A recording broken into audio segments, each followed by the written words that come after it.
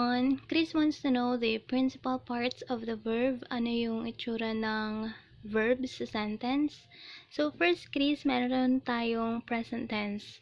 Ang itsura niyan kapag ganito, Susan and Sarah eat breakfast early. Since itong Susan at Sarah ay plural, kaya ang ating verb na eat ay naka-base o simple form lang at walang S. Kasi yan ay plural itong ating subject, kaya dapat ang verb ay plural din. So, yan, ang tawag dyan ay present. Ngayon, nangyayari, present. Base or simple form of the verb does not have S, ES, or IES after it. Yan ay base form of the verb, present. Halimbawa din ay, July lives in the big city. Since ang ating July ay singular, kasi isa lang siya, isa lang yung pinag-uusapan natin, kaya ang ating verb sa present tense ay merong S. Laging ganon. Plus S or ES after it if the subject is singular. Kaya, July lives in the city. Kapag naman plural, ganito ang mangyayari. Wait lang, singular muna. Shira studies at the universities. At the university, kapag ito, irregular ang tawag dito kasi Y talaga ang ano niyan, ang last na titik. Change Y to I plus add ES para maging singular ang ating verb. Ito ay regular, ito ay irregular verb. Kapag yan ay gagawing present, dapat ay naka-singular dahil ang ating subject ay singular. Okay? Meron din tayong past.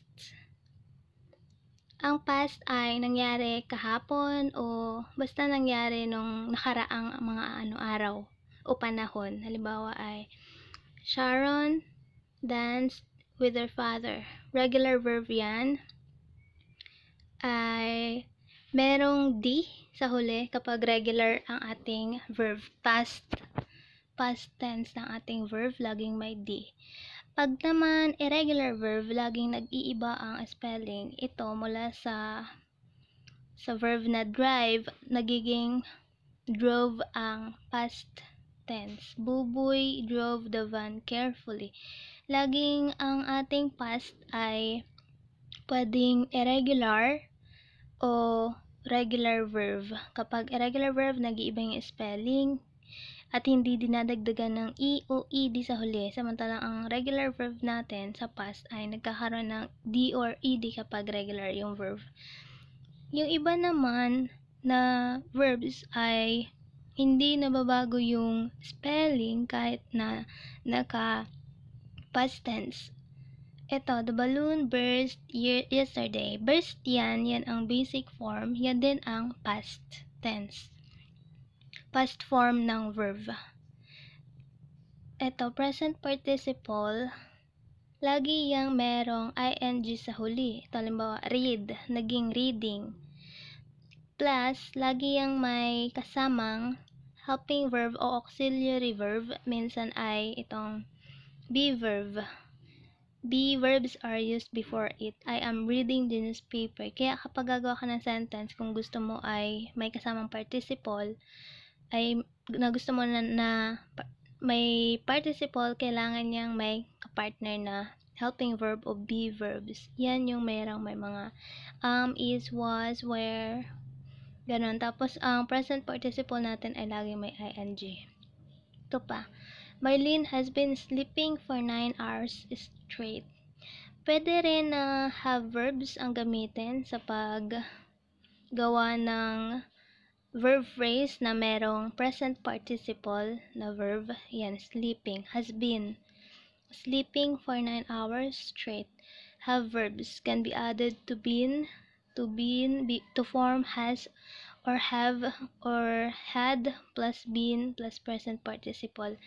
So, pag gagawa ka ng sentence at ang gusto mo ay merong present participle, yung verb na may ing, minsan sasamahan mo ng be verb o kaya naman have verbs.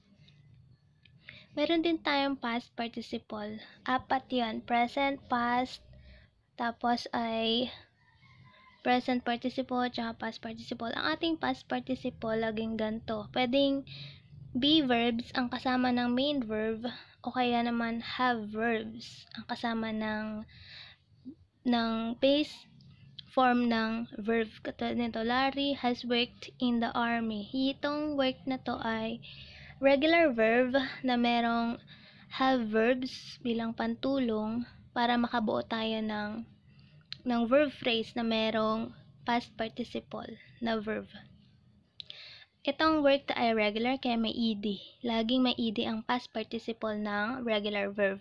Kapag naman irregular verb, laging change in spelling yung ating main verb. Kaya yung eat na yan naging eaten. Kasi kailangan kapag may have verbs, ang laging katambal niyan ay participle, pwedeng past participle. Ito naman, Miko has read the magazine. Itong read na to, ang basa dyan ay read, hindi na read. Pag read na yan, laging ang kasama niyan ay have verbs. Yan ang ating verb phrase at ito ang ating past participle, read. May mga spelling kasi na yun na din yung present tense, yun pa rin ang past tense o kaya ang past participle. Ito naman, the bell was rung twice already. Pwede rin na be verb itong was ang gagamitin kapag gusto nating gumawa ng sentence na merong past participle. The bell was rung twice already. Passive. Passive voice siya. Be verb itong was o kaya pwedeng have. Pwedeng have din ang gamitin. Ito, halimbawa, sagutan natin to. Ano itsura ng present participle ng help? Ito, lagi lang yan may is, tsaka may ing yung main verb, is helping. Pag past tense naman, pag regular, dagdagan lang natin ng o kaya ed. Ganun din sa past participle, pero may kasama na yun na ito, has. Has, o kaya have, o kaya had helped. Kapag cook naman, ang present participle niyan ay is cooking. Past tense, cooked. Since yan ay regular verb, ed lang yung idadagdag. Past participle has cooked. Itong clean, is cleaning. Naging cleaned. Ito has cleaned. Farm is farming. Farmed has farmed. Ito pitch is pitching. Pitched has pitched. Itong ask is asking. Asked may ed since yan ay regular din, tsaka has asked, pwede ding was asked. Itong look ay is looking. Itong skip is skipping. Ito is hitching, is electing. Yan ang ating present participle, ganyan ang itsura. Is alluding, lalagyan lang ng ing tsaka is sa huli.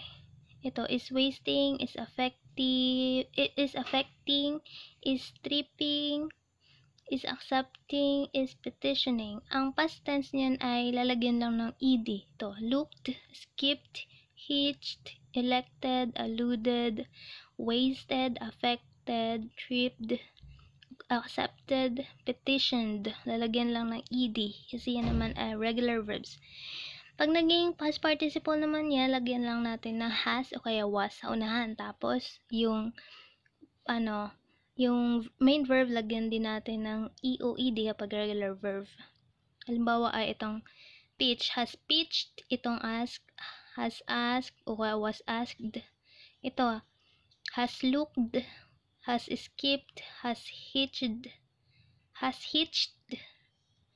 has elected, has alluded, has wasted, has affected, has tripped, has accepted, has petitioned. So, ganun lang paggagawa ng past participle, ng past tense, present participle, tsaka yan ang ating verb form. Ito ay ating present.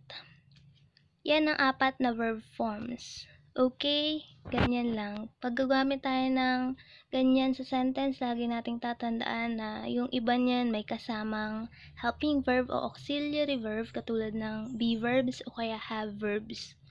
Okay? Thank you.